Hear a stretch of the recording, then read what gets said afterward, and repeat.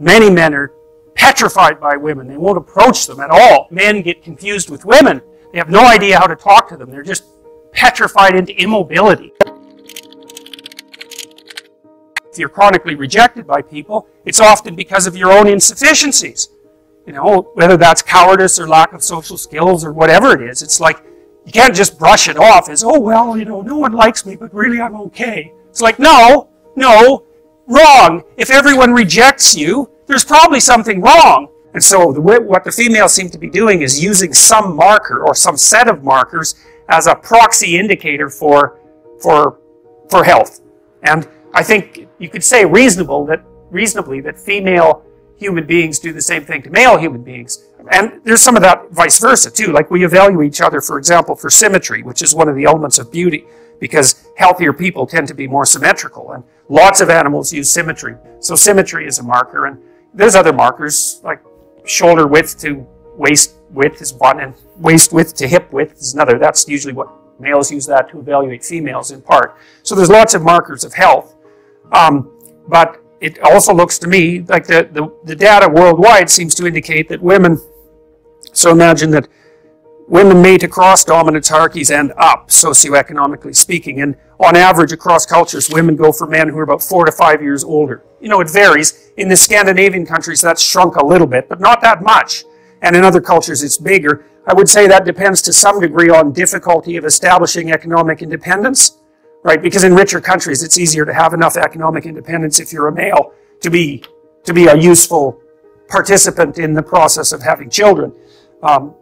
But it doesn't matter. Cross-culturally, it's still across and up, where men mate across and down. They don't care much about socioeconomic status. It doesn't seem to be part of their selection method, generally speaking. So I think that part of that is also the ability of women to select for male health. It's something like that, because it isn't only that. Because if you're healthy and energetic, you're much more likely to be successful, because it's very hard to be successful if you're ill, obviously. I mean, so, because the competition is just too high.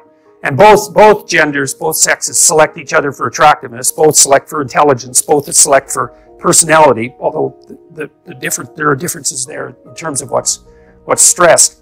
Even something as simple as like eye contact in a situation where there's a possibility of finding a sexual partner is a very important component of that, because eye contact indicates interest, and it also indicates, at least in principle, the possibility of approach.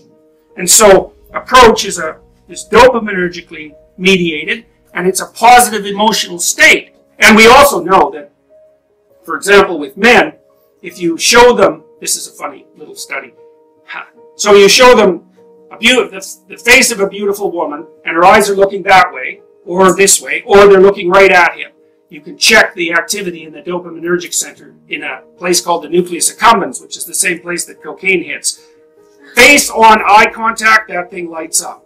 It lights up even more if she's wearing a red dress. So I think you can derive a couple of things out of this. And this is where I think people are different than other animals. Importantly different is that, so imagine that there's tremendous selection pressure towards the production, let's say, of men who are good at climbing male dominance hierarchies, or climbing the male dominance hierarchy. But the thing that's so interesting about people is that we've multiplied our dominance hierarchies. You know, if you take an animal that's got a rather static behavioral pattern, then there's a single hierarchy. Elephant seals are a good example of that. So elephant seals, the males are absolutely massive. They're way, way bigger than the females. And they basically have harems, roughly speaking. And they use physical prowess as their marker of status, essentially. And obviously size is a huge part of that, because otherwise the male elephant seals wouldn't be as... They're massive, these things. They're absolutely enormous. And so it's just power / health, you know, maybe aggression, something like that. It's whatever makes them more suitable for the kind of physical combat that elephant seals engage in.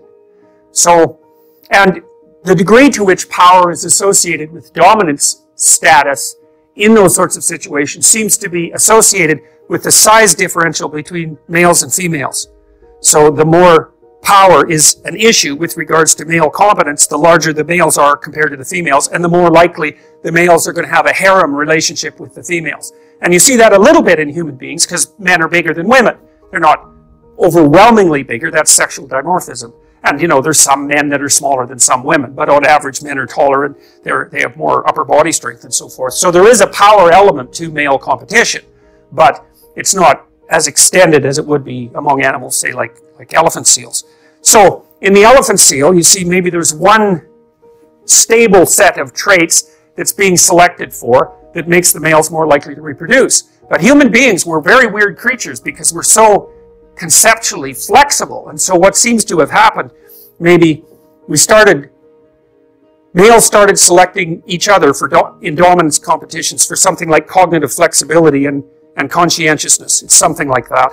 So that would be the ability to abstractly represent the world, and then the ability to operate effectively within it, to represent yourself socially in a way, and then to carry through with that, because that enables people to trust you. So it's something like that. And so that produced cortical expansion, and then women were selecting men who were good at that, and that produced cortical expansion. And then there's an arms race between women and men with regards to intelligence. So the women kept up, or they certainly kept up with intelligence as the evolutionary cycle continued.